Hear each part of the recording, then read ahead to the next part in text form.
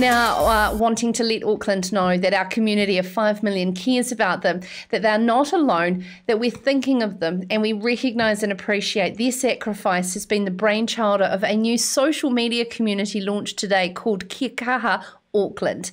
If COVID-19 has taught us anything, it is that we have now, more than previous to the lockdown, the opportunity to create connections between rural and urban for our kids, mums, dads, whānau, schools, sports teams and communities. Joining us now to discuss is industry leader, NZX dairy analyst and all-round connector, Julia Jones.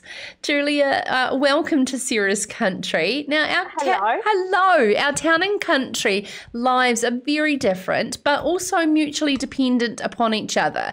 Why is it so important that Auckland City communities feel supported by us in rural New Zealand right now?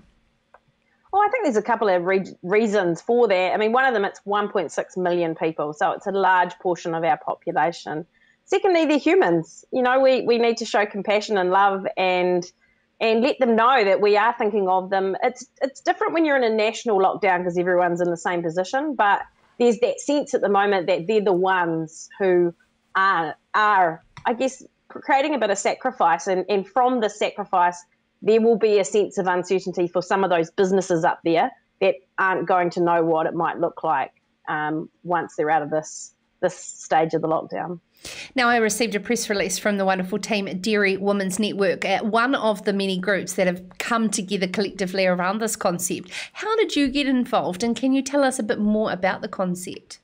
Yeah, it was pretty cool. It was just over the weekend. Lee Estridge sent an email out to a couple of us and just said, hey, look, how do we show Auckland that we're there for them? What can we do to support them? And, you know, you come up with heaps of ideas and we're like, let's do adopt a calf and all these things. And what we realise is there is an immediate need. So messaging for the immediate need now, but then there will be a greater need in the future. We don't know what that looks like yet, but we want to be part of the solution, and whether that be ensuring that there is food going into food banks into Auckland for support, whether businesses in the rural community are connecting with businesses in Auckland to try and show support, or whether it be, employment. We all know that it's the Grow New Zealand. There's a lot of employment in the rural regions. And so I guess that's the longer term thing, but the immediate action is to just show support, a little bit of compassion, and actually get some good messages, some positive thinking, and hopefully some laughs, because we all know our fabulous rural characters we've got out there, and that's what we want to see on the page.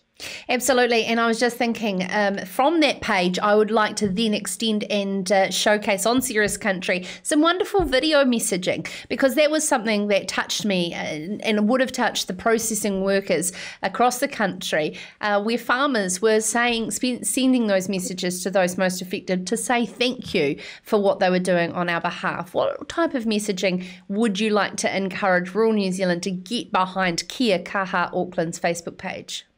Look, I mean, I think it's dads to dads, mums to mums, kids to kids, business owners to business owners. It's got to be a personal thing of what you feel, so make it authentic. But the key messaging is that thank you. You know, you eat our produce, you appreciate our produce, and we want to show you how much we appreciate you.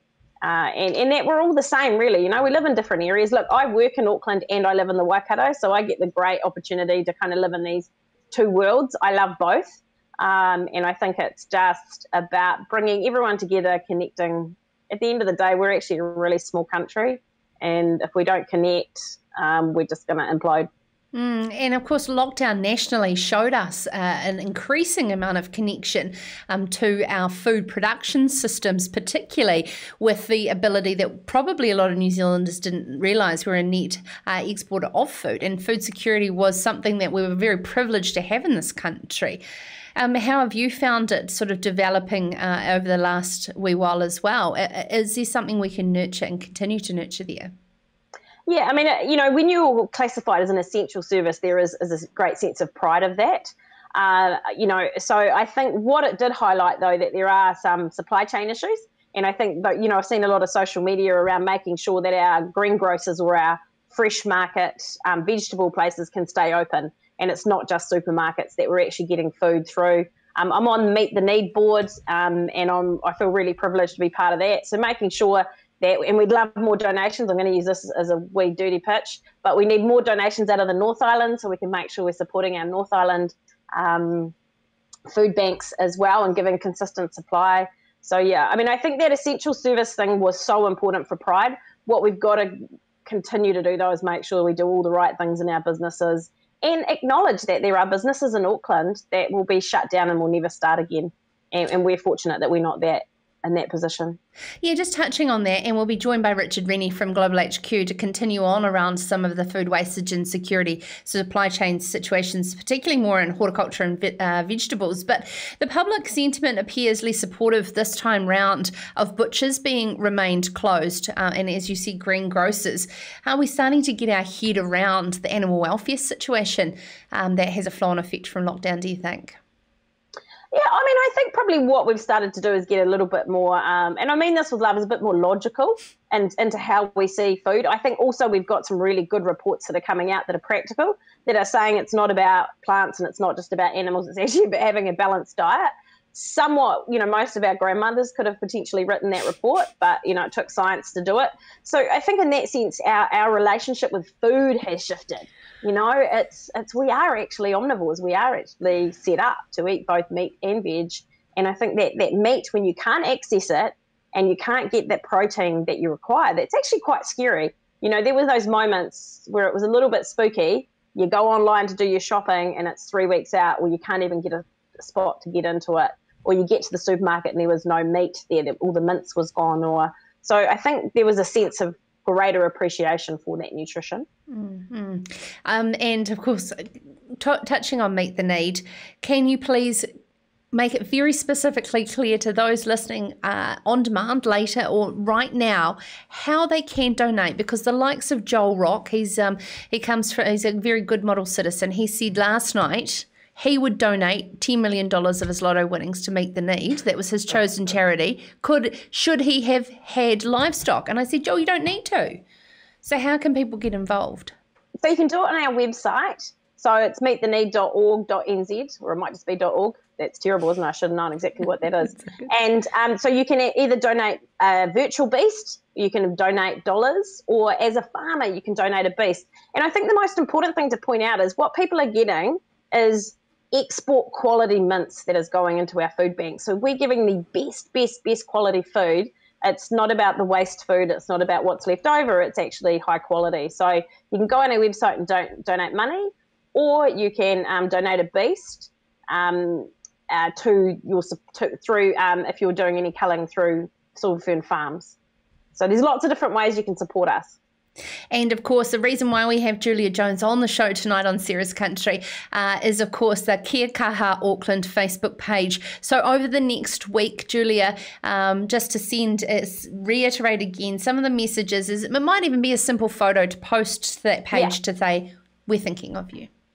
Yeah, and look, and also connecting with Auckland people. What I'm scared about is sometimes in rural, we get really good at talking to other rural people, and then we get frustrated that no one else got the message. We can't just be great at talking to each other. We've got to get this message out into Auckland. So share it with your friends on Facebook, your Auckland friends. I know you'll all at least have one, and just get it out there and get the messages on there. Keep them coming. That we can't have too many messages, and if you're a bit shy, a wee photo is of a gorgeous lamb or a gorgeous calf or whatever is going to be more than enough. Or your beautiful family. Oh, I just need to read out a couple of comments here. Tony has said, great work, JJ and team. People don't care how much you know until they know how much you care. And Christy has said, well said, reconnecting, Julia. Auckland needs the regions and the regions need Auckland.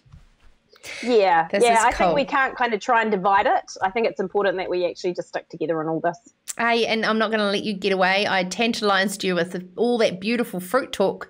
What's your favourite? Oh, I do love a feijoa and absolutely wild blackberries. We used to pick them. I lived in Ross on the West Coast, and we used to pick them. They were all down the sides of the roads. I was actually just going to ask you if they were spray-free, but on the sides of the roads? I don't know. I mean, clearly it didn't impact me at all. I mean, maybe it did. Maybe that's the reason. Oh, absolutely. I totally understand what you mean, especially on the West Coast, picking them with my mother. It's a great time. Thank you so much, Julia, as always, for everything that you do for this country and our industry. This is Sarah's Country.